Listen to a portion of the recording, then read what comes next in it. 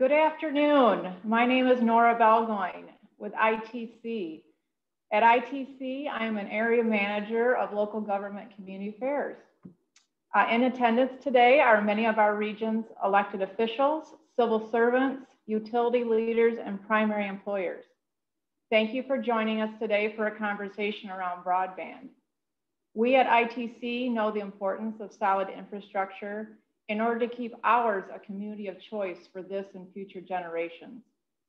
ITC's commitment to provide reliable power to our region's employers makes this discussion one we feel is urgent to keep our community competitive and positioned for moving forward with advancing technology.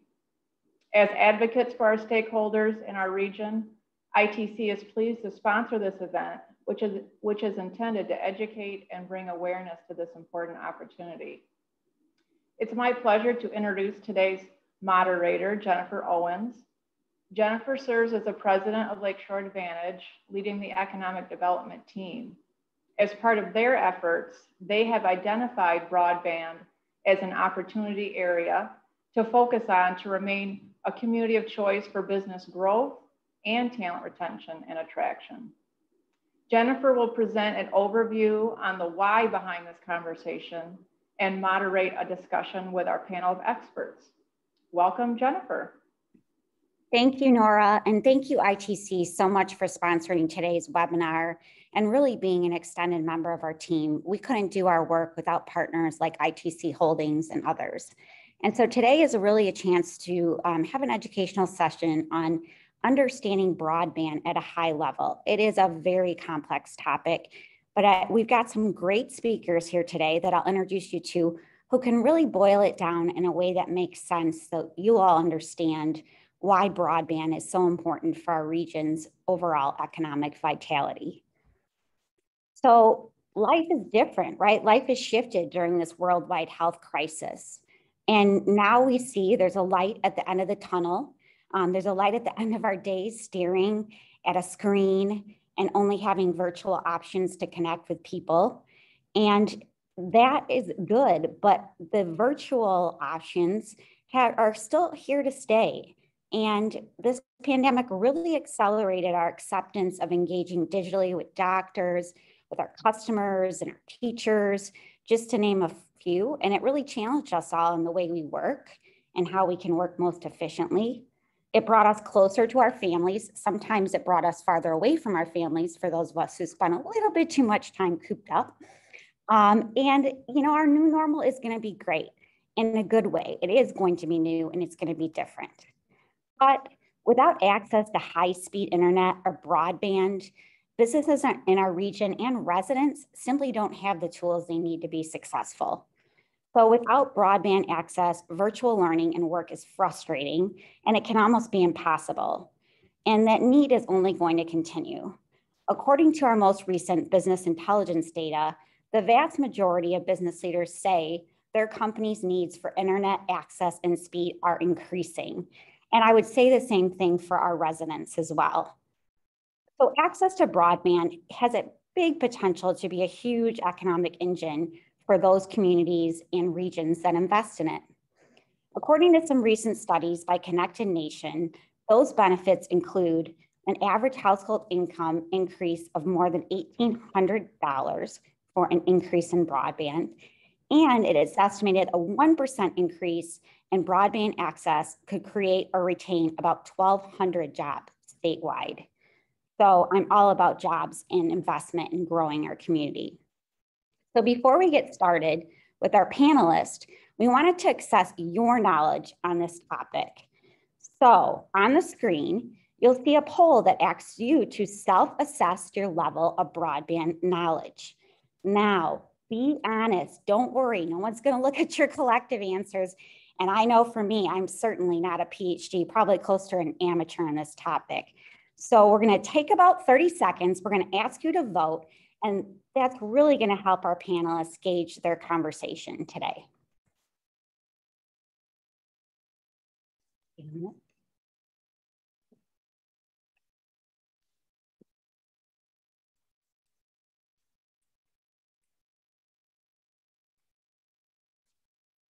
All right, the poll is closed. Let's see. Okay, so we've got a pretty good mix here. We got a lot of amateurs like me. No one's a PhD, although I think our panelists probably qualify as PhDs. But that's great. We're across the way in terms of our expert. So about, a big chunk of you say you're an amateur, and we're going to make sure that this content today really makes a difference for amateurs and for experts. So what does our community say overall?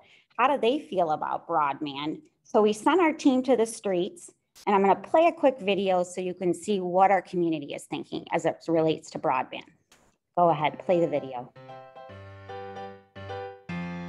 Hello, I'm Emily Staley with Lakeshore Advantage, and today we are in downtown Holland asking people, what is broadband?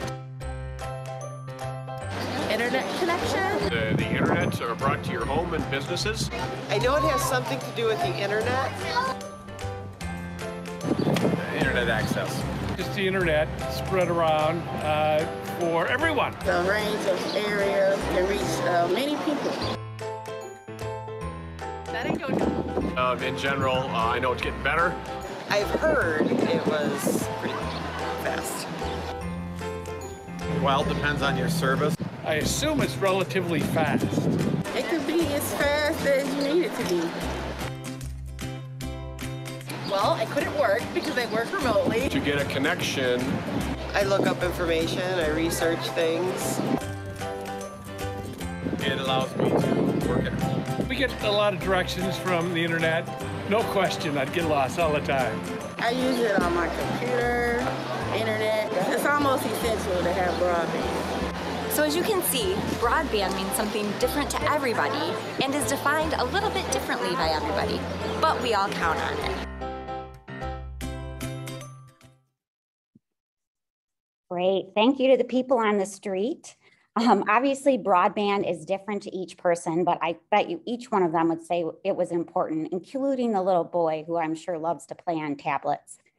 So the FCC defines broadband as transmission of bandwidth data over a high-speed internet connection. And currently, that definition is 25 megabits per second and an upload speed of 3 megabits per second. So this definition was set in 2015. Now that was before Disney Plus, before YouTube TV and HBO Max, and on and on and on. So generally speaking, if a household has 4 devices and the devices are using 3 basic internet applications, that household requires high-speed broadband to run your tasks successfully. So in my house, we probably have 15 devices going at once. So most of us need it, but not all of us have it. And there are all kinds of solutions to solve that digital divide, from fiber to fixed wireless to satellite. There's so many options for communities.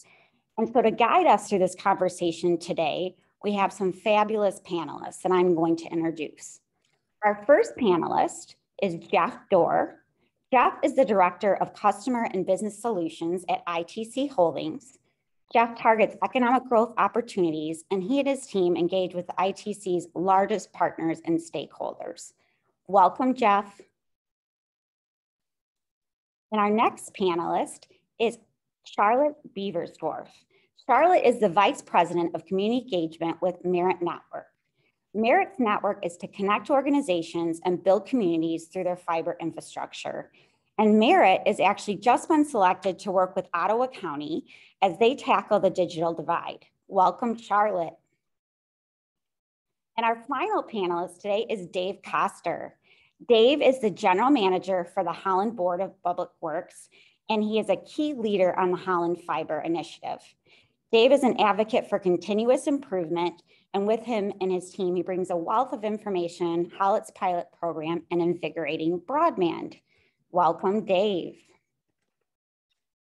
So we see all of our panelists here on the screen, and what I'm going to do is each one of them, I'm going to ask them some questions and we'll kind of engage in a conversation about broadband. So the first one, I'm going to go with Charlotte. So Charlotte, when a community looks at extending access to broadband, what do you say is their first step to get down the road? probably picked the hardest question for first, because the answer is it depends on the community and kind of where they're at. So when we really look at this question, I think I would come back and say, looking at broadband expansion is different than being ready for action with broadband expansion. And this entire very complex and complicated thing, the journey to broadband, as Jennifer mentioned, is really a journey. So the first thing that we typically do when talking with counties or local units of government that are looking at this is get an assessment of readiness. And that's typically just happens through a discussion around where the community is at with local buy-in, with prioritizing broadband, things like that.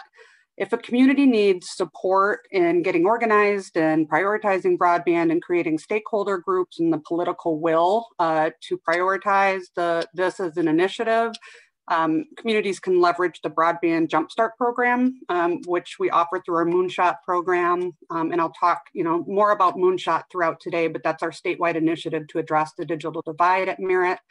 And so Jumpstart's a really good way through the Broadband Alliance to get started and get organized. Then communities, once organized with committed stakeholders, the next step is really getting shovel ready. And I'm sure folks are starting to hear this shovel ready concept all over the place because we're seeing a really active federal funding market right now. And the vendor community that provides services around all of this are really getting active with local communities to try to sell their services, and the whole mantra is get shovel ready, and we do believe that now is the time to get shovel ready. So to do that, we've created this program called the Moonshot Pathfinder program, and that's all focused around early planning activities such as data collection to get a granular and unbiased assessment of where broadband is and where it is not within the community and who's adopting it, how the community feels around broadband and broadband expansion. So that's data collection, and it's a very, very valuable step in community engagement early in the process that we support with multiple counties, as Jennifer had mentioned. Next come feasibility and pre-engineering, and that's kind of getting down to the nuts and bolts of where infrastructure needs to be deployed, what are the costs around that. Those activities help support, along with data collection, all the information a community needs to really inform difficult steps around how we're going to fund the network, what is the operating model of the network, and et cetera. So you begin to move from the planning stages of the broadband journey into the build and run kind of section of the journey. So again, data collection is a really good way to start that. It's pretty light lift, and we've got a turnkey program to support that. We've also recently launched the Moonshot Community Grant Program to help support these early planning activity expenses for communities, because we really believe that the timeline is short to take up the opportunity for all this federal funding that's coming, and you have to get these activities ready to really produce competitive grant responses. So Charlotte, that grant program, that is all on your website, information on those programs and the Moonshot. So yeah, it's merit.edu/Moonshot. Cool, good. That's super helpful. And I know that I've been part of the Ottawa County Digital Inclusion Survey, and Merit just blew us away in the RFP process. So we're really looking forward to working with you, and hopefully more community leaders can take advantage of your expertise. So thank you. Now I'm going to switch gears to Dave. Dave, we love private sector solutions. We love, why can't the private sector take care of this? Why are internet service providers just not coming in and providing this access to all the customers in the area? Can you help us understand the challenge with that? Yeah, I think it's a combination of factors really. And one, it's important to understand that, developing and deploying a broadband network is a very highly capital intensive endeavor. And as you mentioned, right now the incumbents are, for the most part, for-profit entities. And so there's this competition for capital and the use of that in deploying it. And so they want to see a pretty quick return on that investment. And then naturally, that's going to happen in the more dense areas, where people are at, and they can have more subscribers. More density means more cost-effective deployment. And so what you see is that being kind of the focus. And what ends up being left behind then often are areas where they're less dense or smaller communities. And then that creates this divide, that happens. And it's really sort of a natural outcome of this process of a for-profit entity with a capital deployment that is limited. You know, this is not unusual when you look back in time and you think about electricity. You know, in the BPW, obviously been in electricity since the late 1800s. It was born out of the fact that municipalities needed to take control of their own destiny because the larger private electric companies focused on big urban areas first. And so you saw municipalities come up and come into being. You saw member-owned rural electric cooperatives come up and fill some of that void. And it may be that in terms of a solution, and I think what Holland is looking at as well, and we'll talk a little bit more about that later, is that that's another opportunity here for jurisdictions to maybe fill in that role of creating and improving that infrastructure to control their own destiny just on broadband, like it happened on electricity years ago. It's the infrastructure of the future. So, and you know, it's maybe private, public, nonprofits all working together, but we've got to figure out a way to get it done. So, I think we'll find that there are some, you know, important pieces of that. There are multiple layers involved. And I think when you have the infrastructure, that core piece, there is an opportunity there, I think, for the public sector to be involved in that. Right. So Jeff, you're the private sector guy here, and ITC, great partner. Overhead transmission line is primarily what we think about when we think about ITC. But share with us how ITC uses fiber and your interest in being part of this discussion. Sure, Jennifer. And maybe before I jump into how we use it, maybe a little bit about what the electric transmission system is. And we all have smartphones. Some of us have smart refrigerators and smart washer and dryers. Well, now we have a smart grid. And ITC owns and operates electric transmission systems in 8 states. We have the tall towers like the ones you can see behind me. And we have 16,000 circuit miles of transmission, which if you think about it, if you were driving from New York to California, you'd have to go back and forth 6 times just to kind of put that in perspective. It's kind of like we're the freeway system, if you will, the super highway for the electrons. We're moving those electrons from the generation source to the substations, which is where we serve load customers.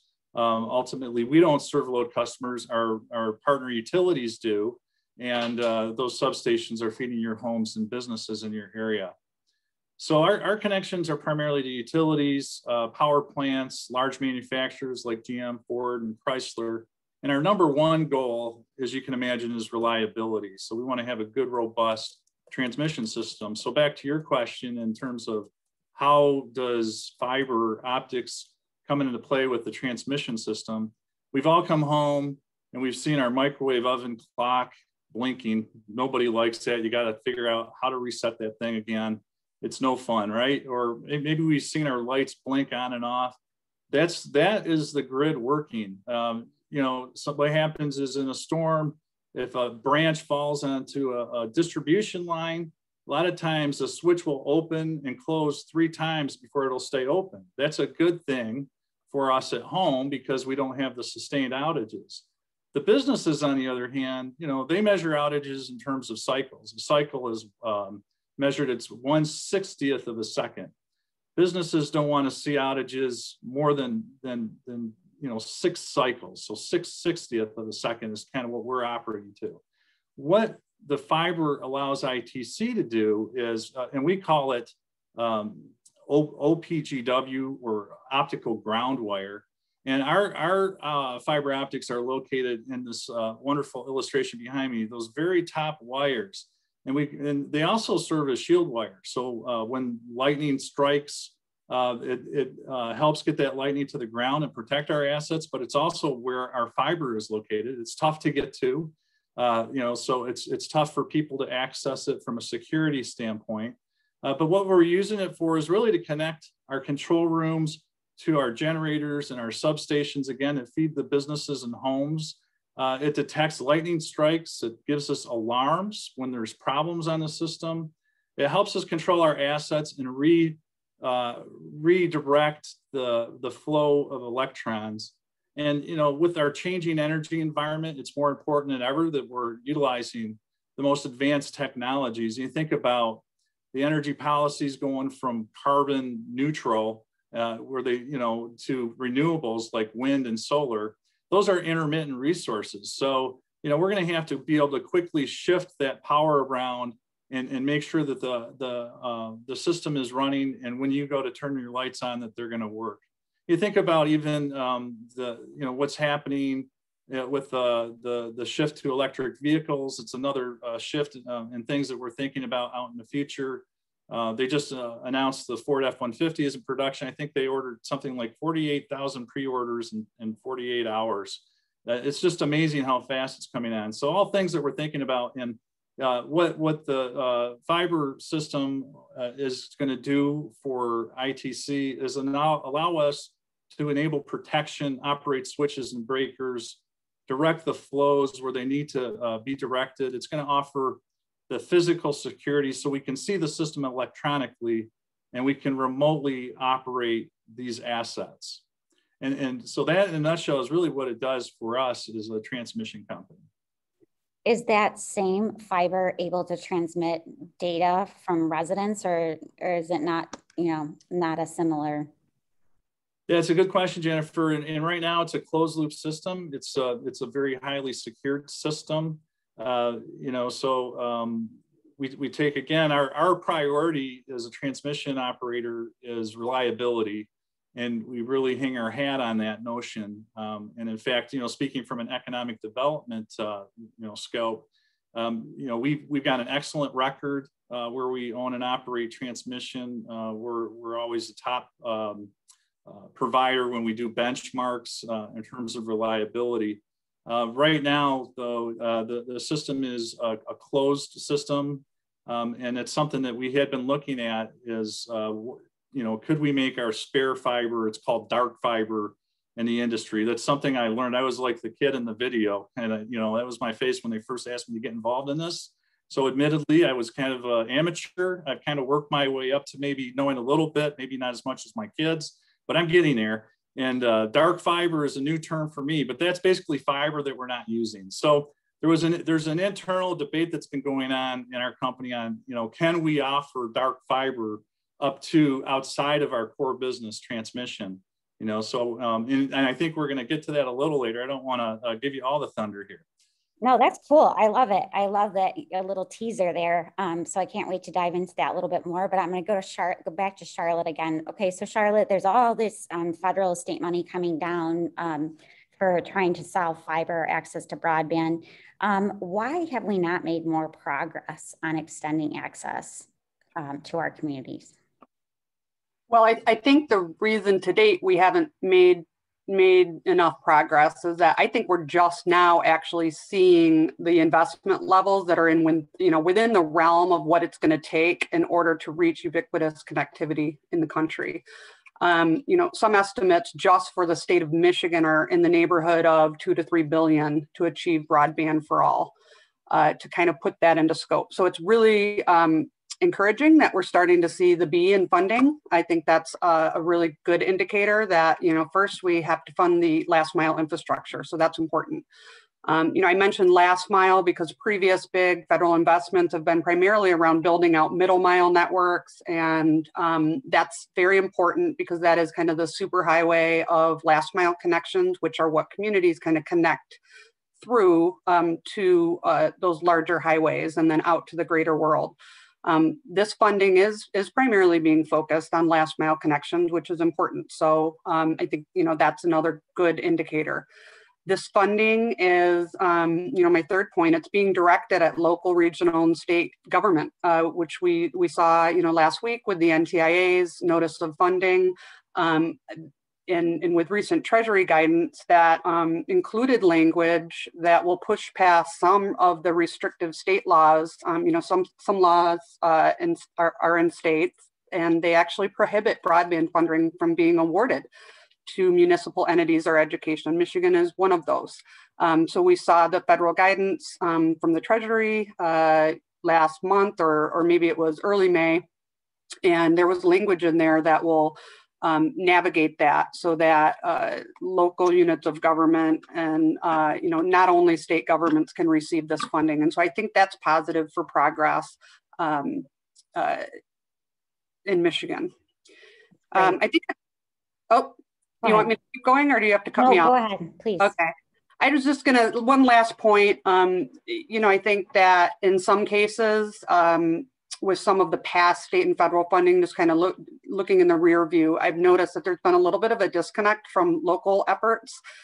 Sometimes we see ISPs go for large federal wins, and there isn't a requirement to do a lot of engagement at the local level. So locales may have already been engaging with private sector or even pursuing maybe a muni-owned network.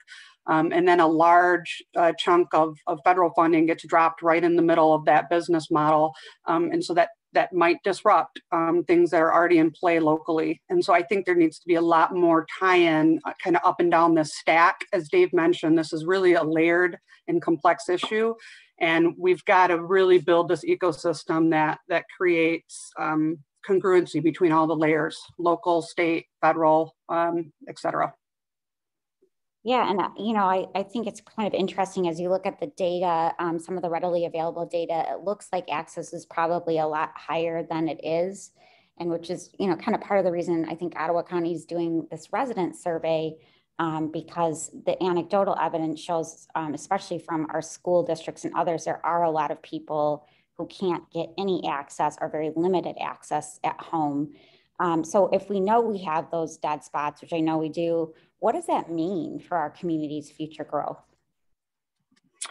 I think it means that we have to be honest that there is still a digital divide out there. And that's, the first question you asked me, Jennifer, was, about what can communities do as a first step. And I think the pandemic gave us, it really flattened the learning curve of what the digital divide is, what that impact is to communities and individual citizens.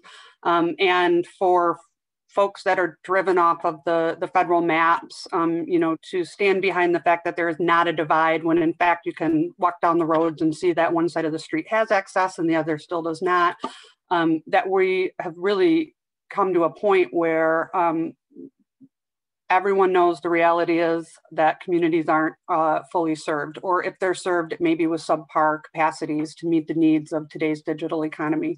So the first thing is admitting the problem.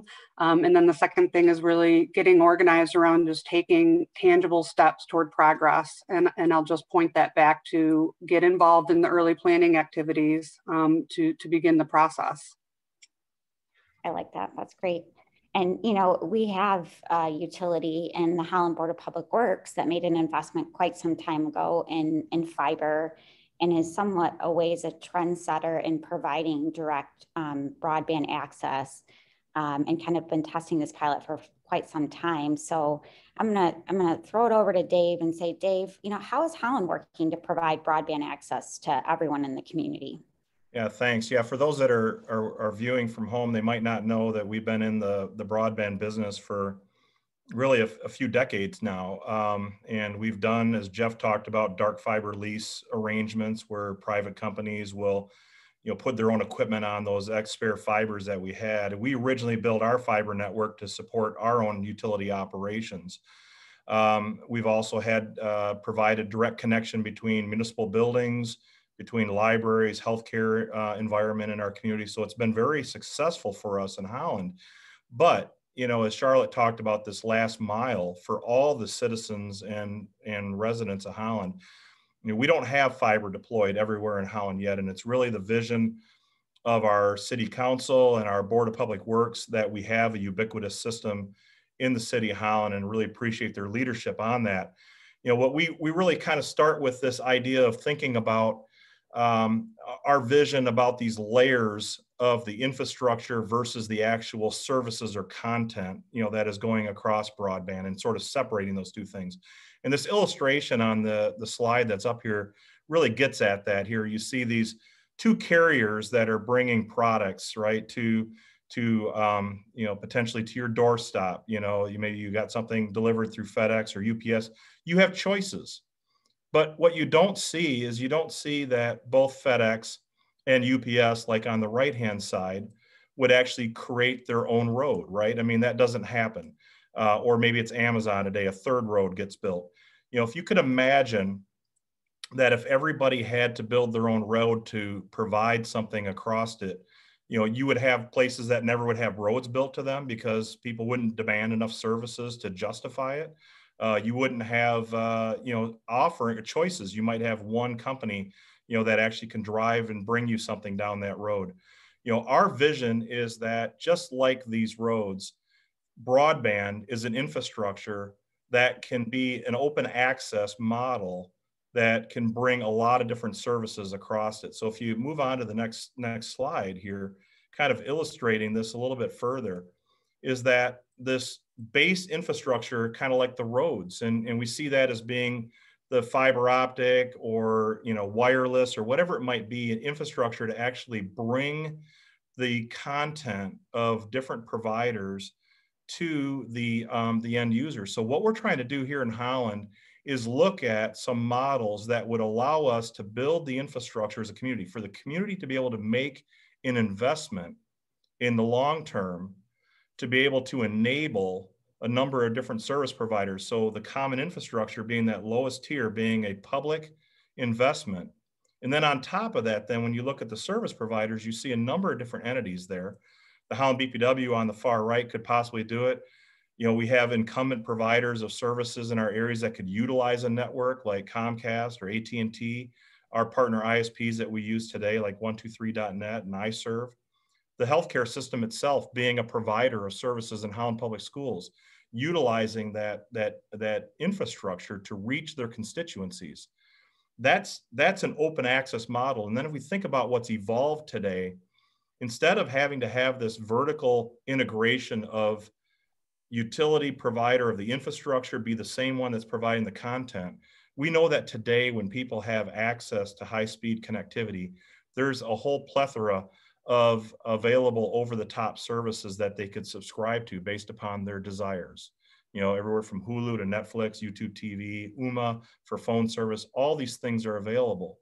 So what we're working on in Holland is really that conversation with our community. It's a stakeholder-driven, big discussion for our community to decide, is it important enough that a community investment is made so that we can recover the infrastructure over a longer period of time, have this patient capital instead of the, you know, quick return on investment that maybe has been needed, which has driven these pockets of it where investment exists and where it doesn't exist.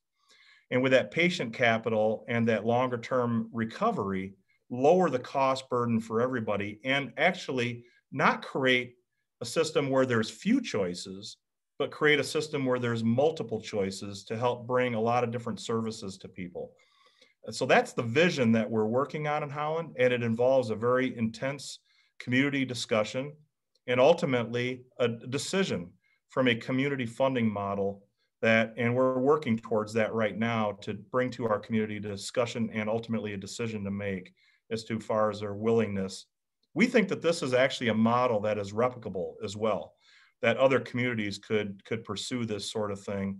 And if this gets put in place, then you could have this network of communities that have maybe even common operation to help lower costs even further for people.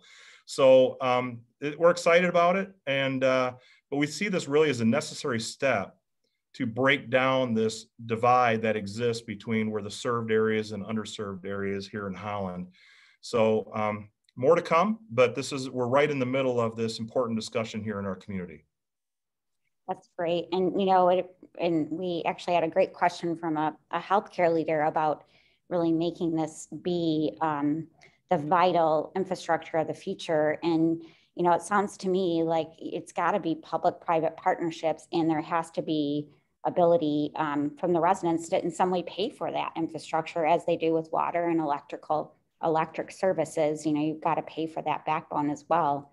Well, you can be assured that they're going to pay for it regardless, one way or the other, right? And the issue is, you know, can they pay for it under a not-for-profit extended period of time so that then they can offer choices across it, or are they going to pay for it under more of a for-profit situation? And I'm just talking about that core lowest layer there.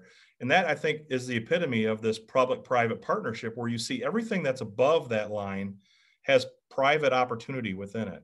It's just a matter of using the core infrastructure as a public piece to ensure that a long-term investment on the part of the community can be made, and that community can have self-determination on whether they feel 25 and 3, 25 download, 3 upload is sufficient, or whether they believe something even much greater for their community is needed in terms of bandwidth capability. Once that decision is made, then a lot of private opportunities can come in on top of it to serve the content needs. Great. And I'm gonna turn it on to Charlotte, because Dave provided a great example of Holland BPW and public-private partnerships. Charlotte, can you provide any other examples of what those partnerships have looked like in other communities that have helped kind of solve some of the digital divide? Yeah, and I brought examples, but I'm really excited about what Dave's saying. I want to kind of capstone that. I think, when I think about the digital divide and the communities that it affects, I kind of think of it in a sphere, and at the farthest out edge of the sphere is really our rural communities and those that have that lower population density, right? The hardest to solve. We can't incentivize private operators to go expand because there just isn't the business case. They can't return the profit to shareholders that's needed to offer services there. I think that in those far out circles, it's going to absolutely require public-private partnership and probably a different mix of very unique technologies and maybe even layered technologies in order to really solve this problem. So I wholeheartedly support what Dave said and the benefit that brings, that model can bring communities in terms of, that model creates power locally. If you own the network, you own all of the power to force competition, which will drive costs down. And I think if you can get past, the initial investment of broadband, when you really begin to look at the revenue models from municipal-owned broadband, it pays the community back tenfold. And that's a fairly easy ROI to demonstrate over a fairly short amount of time when you're looking through an infrastructure lens anyhow. So I think I just wanted to say that because you got me excited about open access and municipal owned infrastructure. So on the merit end, we did have a pretty good public-private partnership. It was kind of a fallout of the pandemic. So shortly after COVID, kind of took place, Merit had been engaging with a lot of different entities around the digital divide. And so we had this concept that we called the Community Access Network, which involved a partnership from Cisco, Toyota Foundation, and a number of different Merit-connected community anchor organizations within Flint, Washtenaw, Detroit. And this is, of course, like a kind of a short-term pandemic play in terms of the technology we deployed. But at that time, this was, last April, March that we began conversations. Everybody was really just kind of chaotically running around trying to figure out how we can get any level of access to these communities so that kids could learn, people could work, et cetera. And so we were able to pull together a really good partnership with a mix of Toyota Foundation funding, Cisco provided equipment and turnkey installations, Merit community members, of course, offered site access for us to deploy wireless technology, and we were basically bleeding their Merit connectivity to the edge of the property. And we selected properties, obviously, that had big parking spaces so that the community could have drive-up access and some form of access. So we were proud of that project. We were able to deploy at over 50 sites across Washtenaw County, Detroit, and Flint. And and looking at would we expand that type of model, I think ultimately we really want to keep our eye on the long term and a lot of the future-proof capacity type technologies. But in the short term, we're able to act quickly and kind of deploy technologies to get communities the solutions they need. And we made that happen with that community access project. I think in the longer term scenario, what we're really trying to build is this entire statewide ecosystem. So we've developed this platform called the Moonshot Marketplace. And that's really where we put service providers that offer services for plan, build, run, operate, and maintain. And it's agnostic of the model. So it can support a municipal owned network with a private provider operating and maintaining. We run into a lot of communities that don't necessarily want to operate and own infrastructure. but they don't want to operate it, but they want to own it. So we can bring in private providers to kind of serve that function and deal with, consumer NAC issues and things like that. And then, of course, there's kind of the all-out model, which utilities can deploy pretty easily, which is that it's owned, operated, and maintained by the utility. And of course, that probably keeps the most control within the community of all the models. I like it. That's cool. Well, I mean, that's kind of a good segue into Jeff. So Jeff, you're a utility. I mean, what opportunities do you see for ITC and other private companies to partner with communities to extend broadband access? Yeah, so it's interesting. During the pandemic, we got a second place up on a lake, and we're hanging out there with the family. The kids, of course, were doing remote school, and we had horrible internet service up there. So I felt the problem. I mean, and I'm trying to do video conference calls and everything. And it just so happened I got a phone call asking me to look into how can ITC get involved in helping out with this problem. I'm like, man, that's great. I want to go solve this problem. So, and of course, I mentioned earlier, we've got 16,000 circuit miles of fiber up in the air. It's a closed loop. The first place I went to was our regulatory group because we only do transmission. We are regulated by FERC. And, we looked into that. And one of the first things I was told is, look, if we had this as a business model, it would be great. Any profits would go into a credit against the rate. I'm an economic developer at heart, along with the rest of the group on this call and this conference. So I was excited about that. I'm like, okay, that's great. So now I'm solving two problems. So I'm really excited about it. Then I went to our real estate group. I'm sorry, my dog is worst possible timing is barking in the background. Welcome to the new age. So excuse the barks if you can. But I went then to our real estate department because we have these right-of-way real estate agreements. Now in Michigan, we've got about 8,000 circuit miles. Almost half of our circuit miles are in Michigan. We got those through acquisitions. We acquired Detroit Edison's transmission assets, and we acquired Consumer Energy's transmission assets. So with that acquisition came a lot of legacy real estate deals in terms of right-of-way. Our real estate rights are only for transmission. Anything outside of transmission, for instance, joint use for things like people attaching cellular communications or anything else, those dollars go to consumers or Detroit Edison as part of the deal, except for where we had projects where we built things brand new from the ground up, which we have some of that in Michigan. But I thought, well, that's okay. I think we could probably go to those utilities. We could probably unwind those. And, I'm in the process of working through that. But then the biggest hurdle I think I've run into is the security issue. And I think we've all read the headlines about the Colonial Pipeline recently, where they shut down half of the U.S. East Coast U.S. fuel supply on a cyber attack, right? So those are things that we're worried about in our space. And right now it is a closed loop. I learned a lot. I talked to a lot of internet service providers. I talked to people. I learned about we've got advantages with long haul routes. We've got routes through cities. They're great routes. But right now I'm kind of being held up between the real estate hurdles and our security hurdles. So where we're at today is right now we're looking at partnering with our utility partners where we have, where we shake hands with municipalities like Holland or Detroit Edison, or there are several electric cooperatives as well in the state of Michigan. And right now, really more for utility purposes.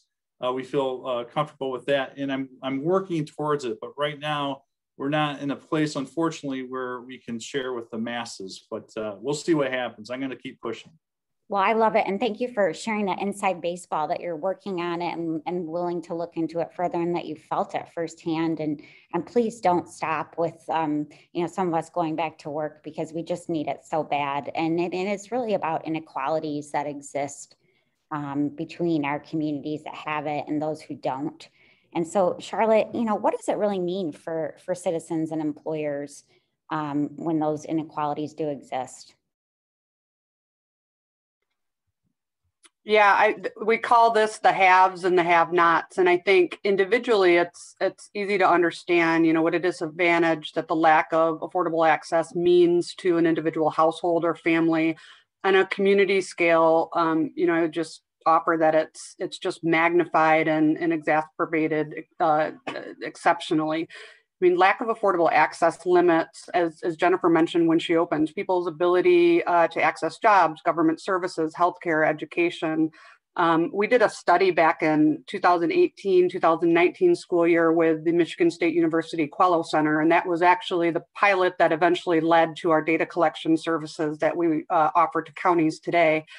And in that study, we were able to isolate the impact of broadband on K-12 students without access to broadband services in the home. And we found that students without access in the home are less likely to attend college. They have lower grade point averages. They have lower standardized test scores. They are less likely to choose a STEM or STEAM career path.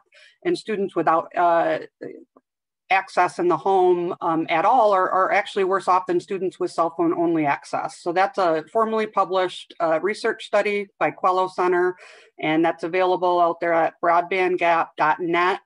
And I think it does a really good job of demonstrating that everything that I mentioned there in terms of the student, the negative impacts are really life outcome impacts when you really think about the scope of what that means over the student's lifetime.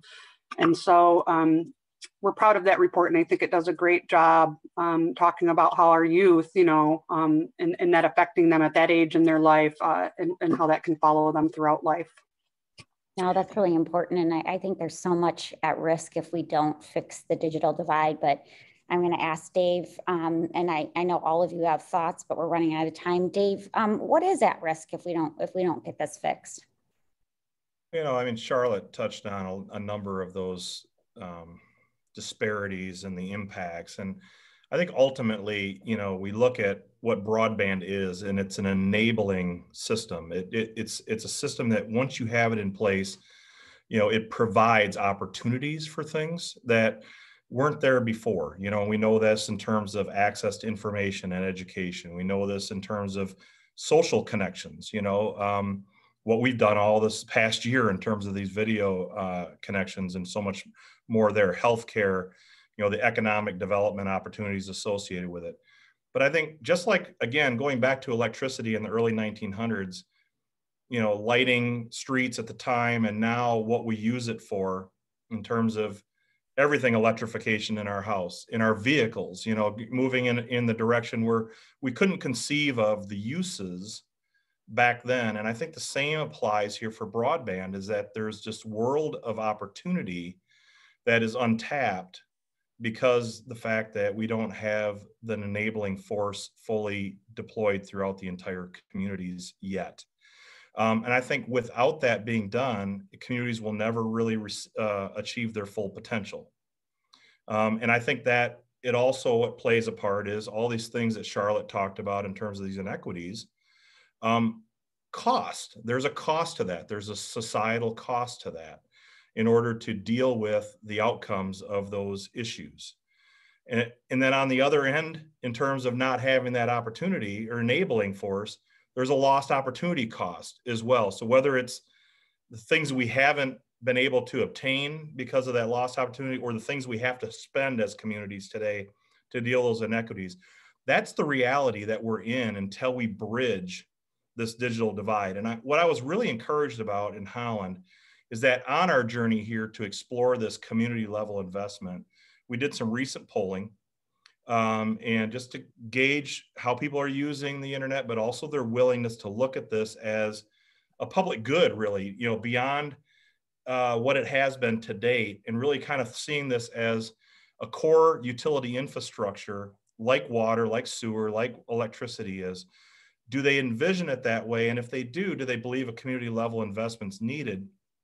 There was a strong positive reaction here in Holland that a community level really is needed. And we asked them why they would be willing to support something like that.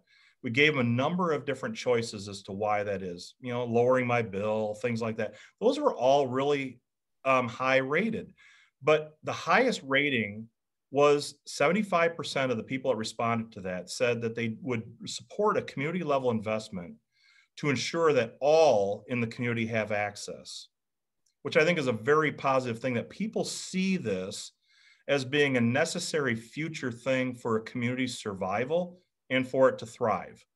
And so I think the fact that, you know, people are understanding that is really heartening, and is going to help us move forward to ensure that we can eliminate the divide, you know, that does exist. So I'm pretty bullish on that here based upon some of the information that we've gotten back.